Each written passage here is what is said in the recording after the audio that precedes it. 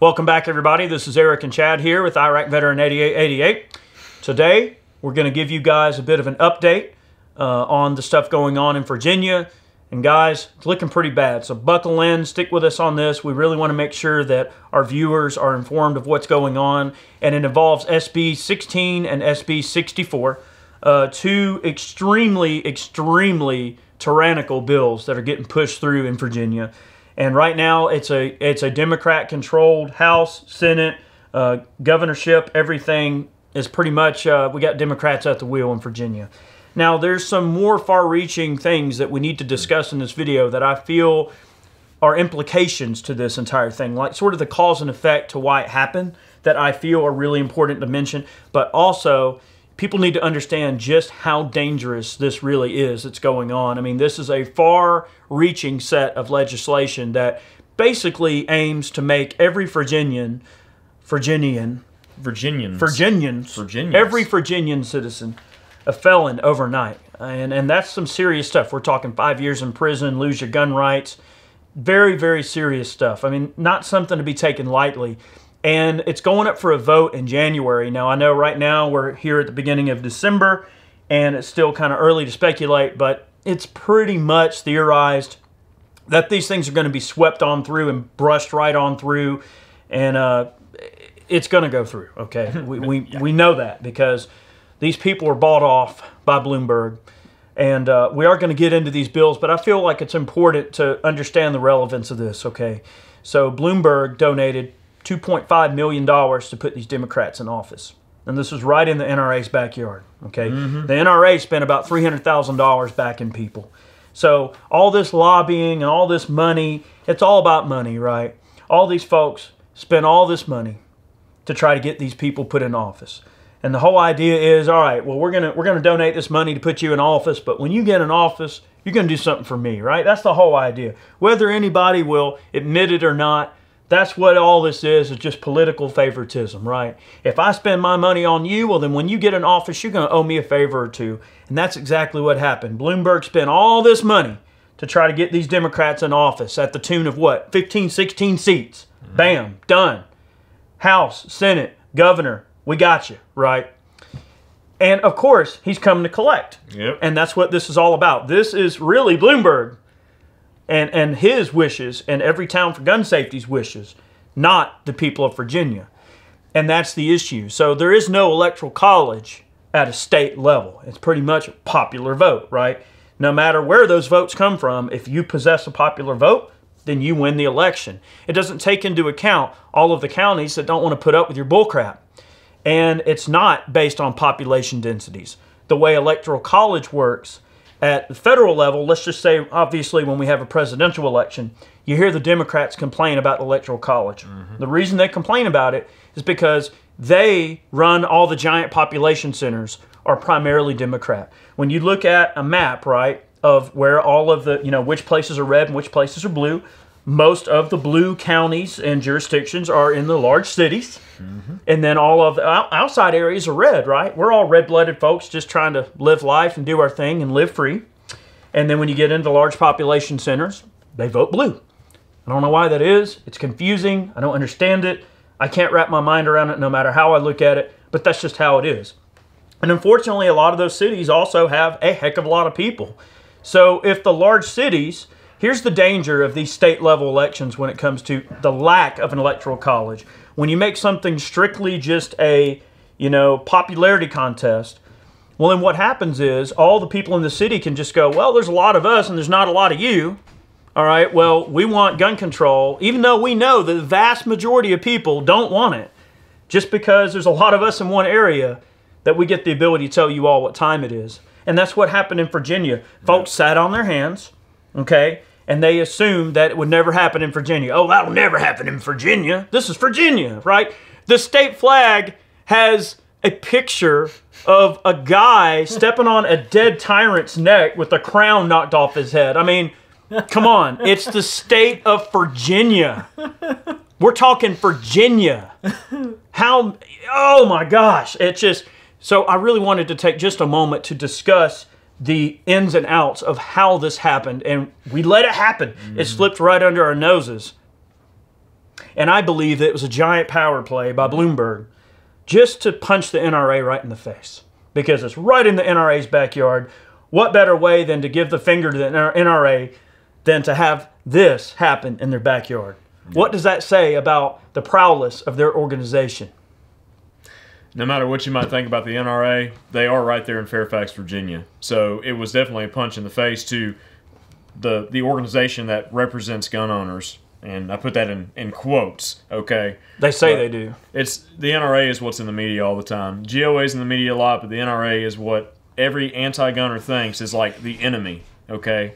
But it was definitely a punch in the face. And we talked about, you know, the tyranny coming to Virginia in a previous video, but the text of the bills is out now. And the one that really concerns me the most is the Senate Bill 64 about paramilitary activity. This is nuts. I want to mention something before you get started, Chad. So this Senate Bill 64 that he's discussing, from what I understand, some areas of this bill have actually been a part of Virginia law since like the 70s already. Okay, so this is an amendment, from what I understand, to an existing piece of legislation. Now, I think it's one of those sort of kind of back alley things that maybe there were some things that are on the books that aren't enforced anymore. Okay, for instance, here in Georgia, back when, you know, the Civil War was going on, after the Civil War, Georgia passed a law that said that you could not have more than, I think it was 3 males in sharing each other's company after a certain time of the evening. Yeah. There was rules against too many men getting together and talking, right? And I believe the law is still on the books. But, of course, no one enforces it because that's just dumb, right? It's been so long ago. That's just not a thing anymore. But after the war, they were worried that Confederate soldiers would get back together and form pockets of resistance. And they wanted to make a law that would say, hey, you know, y'all need to break that up because y'all might, you know, get together in a tavern, have some drinks, and decide to take the feds on again. So that's what they were concerned about. So I think this bill that they're talking about. 1987. 1987. Okay, so it's not a new bill, but I believe it's one of those things that has not been enforced. It's one of those unwritten things that they don't really worry about. But now that the Democrats are in power, what they're trying to say is, hey, we know this exists, and we're going to enforce it. At least that's what they want you to think. So I'm sorry. Right. Continue. So they're amending this section. Okay, 18-2. 433.2 of the Code of Virginia is amended and reenacted as follows. Paramilitary activity prohibited, and then the penalty. A person, all right, they scratched out shall be, and they replaced it with is guilty. A person is guilty of unlawful paramilitary activity, punishable as a Class 5 felony if he teaches or demonstrates to any person or any other person the use, application, or making of any firearm, explosive, or incendiary device or technique capable of causing injury or death to persons, knowing or having reason to know or intending that such training will be employed for use in or furtherance of a civil disorder. All right. So what they're trying to say is, if you train somebody on, or if you show somebody how to make something, or train somebody in the name of civil disobedience, which, I mean, is what it is. They're saying that, all right, now you're committing a felony. Well, okay, so say that you're a trainer and you just give classes, right? Well, you don't know why the people taking your class are taking the class, right? I mean, that's not fair. So, I don't know. I'm going to use someone like, I don't know, James Yeager, for instance. If you want to go up and take a James Yeager class, it's not like Yeager makes you fill out a form saying, you're not going to do nothing bad with this training. I mean, that's what it's the equivalent of. So I can see that if this thing does go through, a lot of trainers in Virginia, they're probably just going to have some bullcrap memo you fill out. Legal disclaimer. Yeah, and says, I will not use this training to blah, blah, blah, blah, blah, and you have to sign. So it's some stupid legal bullcrap. It's still very troubling. Yeah. So, all right, civil disorder. I mean, okay, so we're learning how to use firearms or whatever. Okay, I'm teaching my child how to use firearms. I'm teaching him the true meaning of the Second Amendment. That it's not about hunting, right? It's about fighting back evil and tyrannical governments, such as what is happening in Virginia. So if you're teaching your child how to use a firearm for the true purpose of what the Second Amendment stands for, are you furthering civil disorder at that point? Because at this point, you are guilty. The very nature of the Second Amendment is civil disorder. So that's really where the hang-up is with this. I mean, the Second Amendment is a constitutionally protected right. Like, it's in our Constitution. That's what I don't understand. Like, you know, any law that is repugnant to the Constitution is not a law. It's null and void. Right. Yep. It's null and void. I mean, there's been court cases already, Supreme Court cases that have occurred, where they've said that it's the citizen's duty to resist unconstitutional laws. There is the law, and there's something that acts under what's called the color of law. Now, I'm not a lawyer, but the color of law is the equivalent of somebody saying, red flag laws, all right? That's the color of law, because you're being stripped of due process. Take the guns first, and then we'll worry about due process later. No, that's not how it works. You can't take someone's property away without due process, okay? So any law that says, anybody can write something down on a piece of paper and say this is the law, but enforcing that law, you're only acting under the color of law, not the constitutionality of law, not the law of the land. Yeah. All right, now that's the issue here. One other thing that they've added to this section of the Virginia Code is number 3. All right, so a person is guilty of unlawful paramilitary activity if they assemble with one or more persons with the intent of intimidating any person or group of persons by drilling, parading, or marching with any firearm, any explosive or incendiary device, or components or combination thereof. All right, so and they put that in bold letters, of course. Well, this is what's being changed. Okay, this is one of the amendments to this section of the code. Now, what I gather from this, all right, you're not happy. You can't have an armed rally. You can't have an armed rally. You can't go to the Capitol building with rifles strung across your back as a show of force against some tyrannical law that might be coming down the pipeline. Otherwise, guess what? You'll all be guilty of a classified felony. And the wording is so ambiguous that they can, of course, say, oh, well, we felt threatened, even if there was no threat that existed. Oh, look. So remember, it has to say, with the intent of intimidating any person. So all they have to say is, oh, we felt intimidated. And all of a sudden, you're all felons. Well, because, you know, we don't have guns and you do. Right. Well, because the Second Amendment is what it is, right? I mean, you have the right to peacefully assemble. All right. Armed, if you want. I mean, that's just part of it. That's the stupid crap with 64. Now, 16 is your kind of general purpose. All right, assault weapons ban, all that kind of happy stuff. Okay, let's go over some of the low points. Yeah, some of the low points. But, yeah, one of the big things that they were mentioning was gun confiscation. But I've read the bill and I can't find anything about, you know, fervent gun confiscation. But there's nothing against it. There's nothing in there about grandfathering in certain assault firearms. It is an ambiguous wording that acts under the color of law that can be taken. All right, this can be interpreted in a way that because there's no grandfather clause, you have to assume that it either can lead to confiscation of some sort with no grandfathering clause in place. Now, the thing about like the 94 crime bill, okay, it had a sunset clause. So that at least tells you, okay, there's light at the end of the tunnel. You know, we're going to gather the data. You know, and if you think about it, as much as I disagree with the crime bill, of course, I hate it, and it's bullcrap, and it's a stain on our history. But with the crime bill, at least there was a bit of light at the end of the tunnel to where they could go, and I guarantee you the Democrats to this day hate it that it had a sunset clause. Because now you can look at that data, and you can go, this was a bullcrap idea, it's a complete waste of time and taxpayer money, and it's a textbook example why we should never do it again, right? So we have that to show for it, even though we had to give up 10 years of liberty. Remember, Dr. Martin Luther King said, a right delayed is a right denied. And that's not just a civil rights thing. Rights are rights. All rights are civil rights. 2A, being a firearms owner, is a civil right. It is a right. Self-preservation, self-defense, protecting your family. Those are all things that all people can embrace, no matter where they are, what walk of life they come from. Yep. It don't matter where you live, what color you are, what religion you are. The 2A affects everybody, okay? It is a civil right. So it's totally appropriate to quote Martin Luther King. Because that's for those people that lived under crime bill in 94 for 10 freaking years, they were denied their rights for that time. All right, so there's a couple things in here.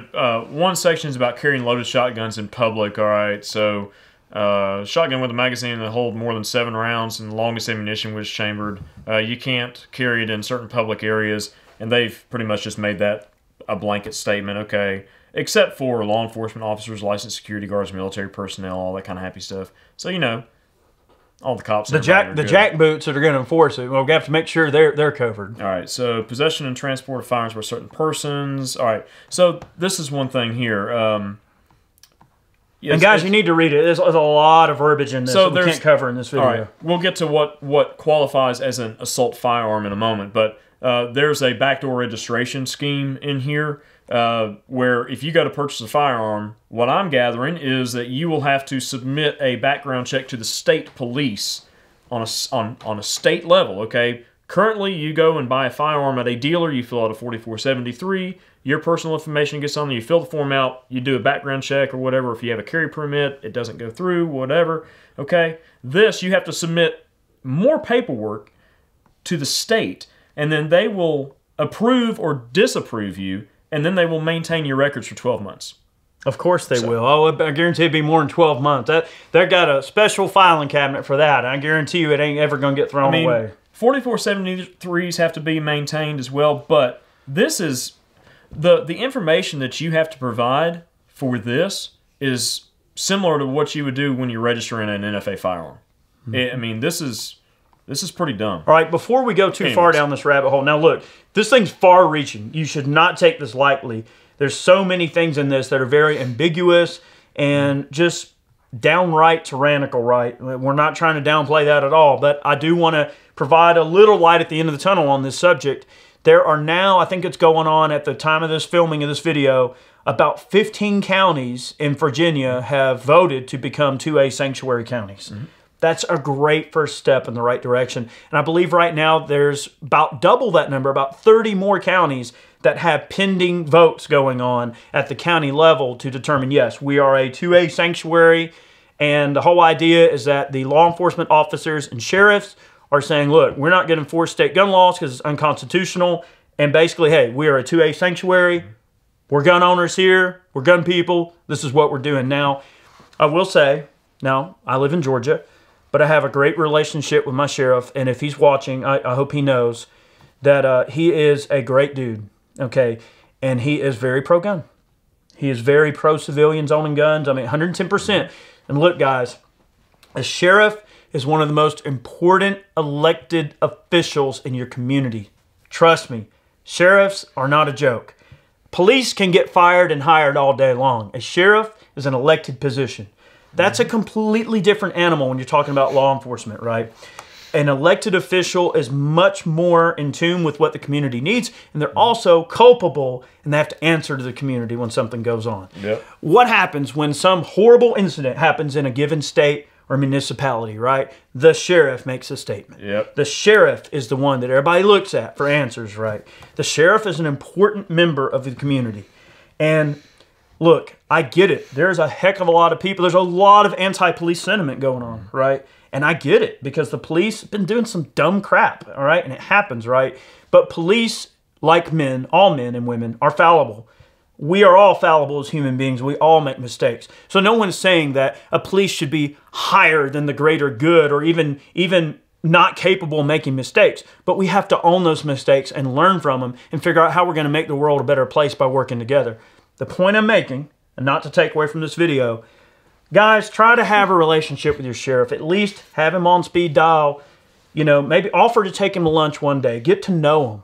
Try to ask them questions. Ask them hard questions. Guys, they're elected officials, okay? They answer to you, okay? You elected them. You are the people. The sheriff answers to you. You are their constituents. It is a political position. Do not underplay that. It is important that these sheriffs show solidarity with the people. They are an elected official. They are an elected official who has to enforce the law and has to dictate how laws are enforced. Standard operating procedures, okay? All of those things. SOP can go a long way. In a 2A sanctuary county, the SOP can go, hey, none of this search and frisk bullcrap. None of this, you know, all right, a guy's got gun stickers on his car, pull him over and give him crap about it. But an anti-gun jurisdiction elects a sheriff, and the sheriff can go, you're dang right. You see somebody that fits this profile, you're going to pull their butt over and you're going to give them a hard time. And if they got guns, you're going to give them an even harder time. That's SOP. Yep. SOP is SOP. And it varies from county to county. You drive across one county line, that sheriff might have a completely different view. You drive in over in my county, over here, hey, we're all gun people. Hey, we're you know, you're my people. You know, the song of my people. I mean, and that's the thing. So it's very, very different. Okay, so people need to understand that, you know, don't alienate your sheriffs. Include them on these conversations so they can know what the people want, what they desire. And that's what's happening, okay? I'm sorry, but it needs to be talked about. It's important. It does. So I've read this thing twice so far. It's just it's worse the second time. All right, let's see what the anti-gunners in Virginia would like an assault firearm to mean. All right.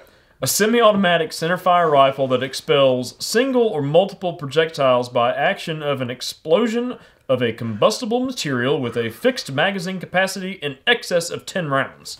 All right, fixed. All right, fixed magazine. All right. Number 2, a semi-automatic centerfire rifle that expels single or blah, blah, blah, blah, blah, with the ability to accept a detachable magazine and has one of the following characteristics. A folding or telescoping stock. A pistol grip that protrudes conspicuously beneath the action of the rifle. Hey, doggy. A thumbhole stock. A second hand grip or a protruding grip that can be held by the non-trigger hand. A bayonet mount. A grenade launcher. A flare launcher. A silencer. A flash suppressor. A muzzle brake. A muzzle compensator. Or a threaded barrel capable of accepting a silencer. So basically, a muzzle brake, a muzzle... any semi-automatic. If it's semi-automatic, it's on this list. That's just part of it. Let's see.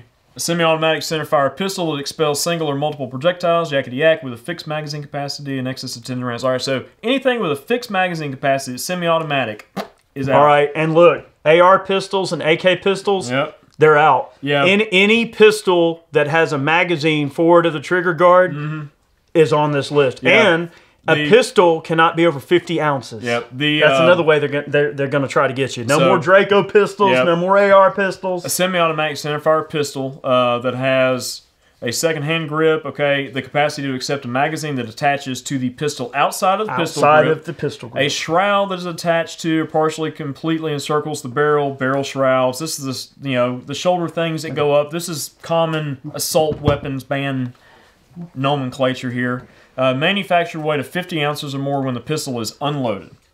And then Ralph Northam is going after suppressors, we know, again, because he talked about that over the summer. So I haven't seen any specific suppressor bills coming down the pipeline yet, but I'm sure they will be. And we'll do a video on them once they come down. But shotgun with a revolving cylinder. Hey, Danny. Let's see. That expels single or multiple projectiles. Semi-automatic shotgun.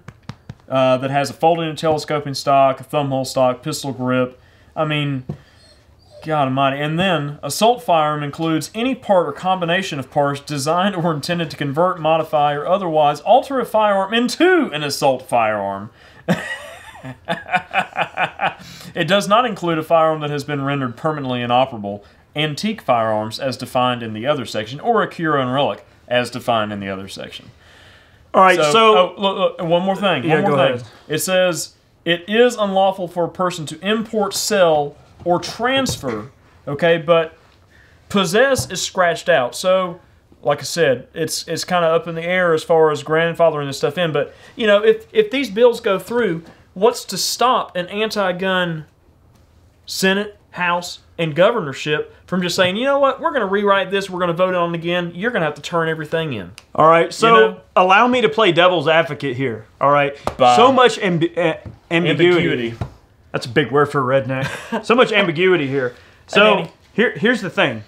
So this isn't about public safety, all right? And allow me to extrapolate here on what I'm talking about. So by saying, oh, well, if it's an antique or a muzzle loader, we're gonna allow that. Well, wait a minute. This isn't about guns. This is only about certain types of guns. So it's not about public safety. It's about control. It has nothing to do with public safety. All these things they do, they try to do in the guise of public safety. You know what I mean? Oh, well, this thing, that thing. This ain't got nothing to do with that. I mean, and look, I'm not saying, oh, take all the guns or make a big deal about every single gun there is. Come on, girl. But, however, the way to look at it is, well, if you're going to leave a grandfather clause in there for just certain types of guns, well, then why is it a thing to begin with at all? That shows you right now that there's a flaw in the entire argument, because this isn't about firearms in general and whether or not civilians should own firearms. They clearly are okay with you having guns, just not the guns they want you to have. So this isn't about that. So when is it ever about anything but control? They want their jackbooted thugs to walk around with ARs and all this other mess, and they don't want you to have it. That's the bottom line.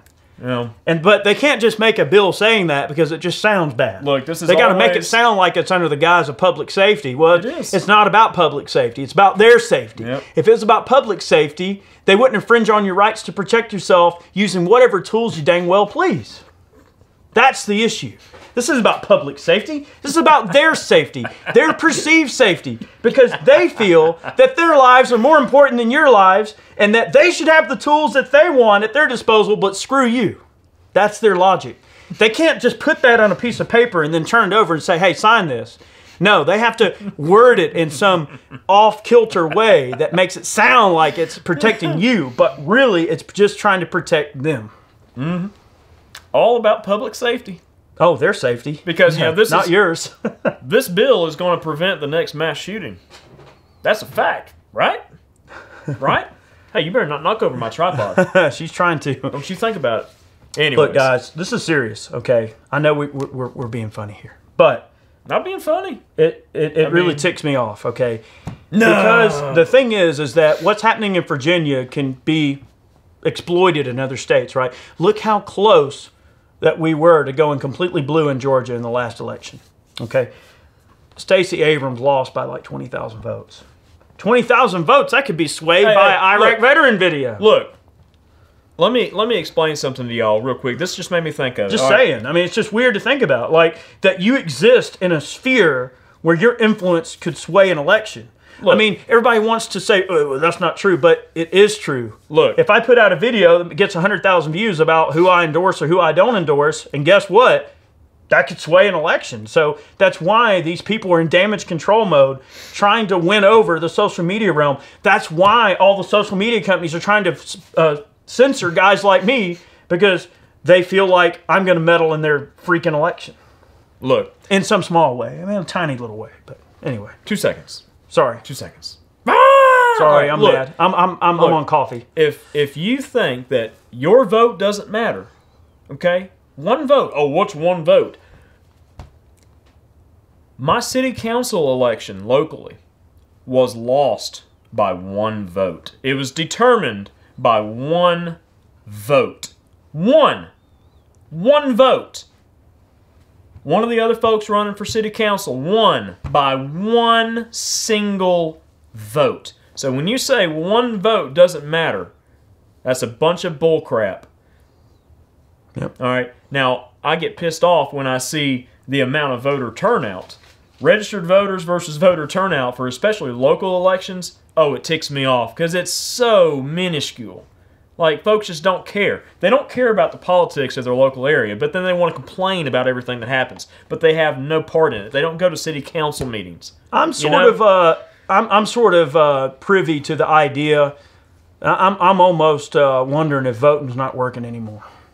I mean, I'm not saying don't do your civic duty. You want to go vote, go vote. I vote. But I also understand the big picture. And I understand that I think there's going to be some voting going. There might be some voting going on in Virginia, but it ain't going to be at the ballot box. There's some people getting bought out. I'm telling you. Yeah. And I have always had a relatively neutral sort of stance on lobbying, right? Like, I understand, send somebody to Washington to lobby for your, given efforts, but it's really just bribery, right? I mean, let's just call it what it is. It's bribery. Danny. Right? You get all these guys together and you pay them money. Come on, it's bribery.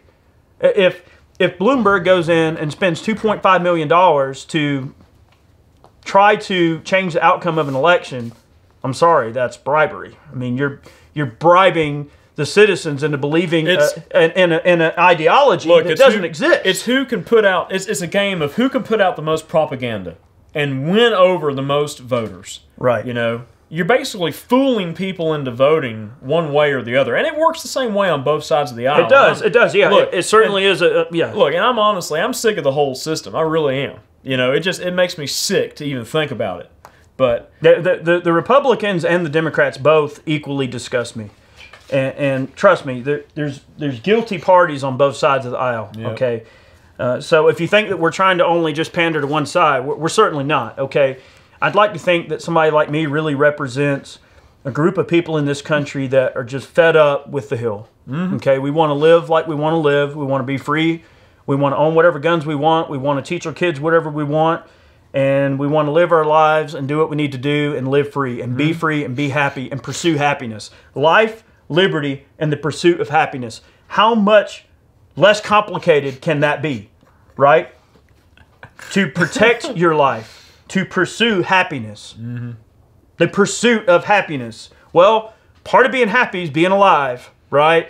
Well, part of being alive is keeping yourself alive. Well, that means that being a gun owner is part of my pursuit of happiness.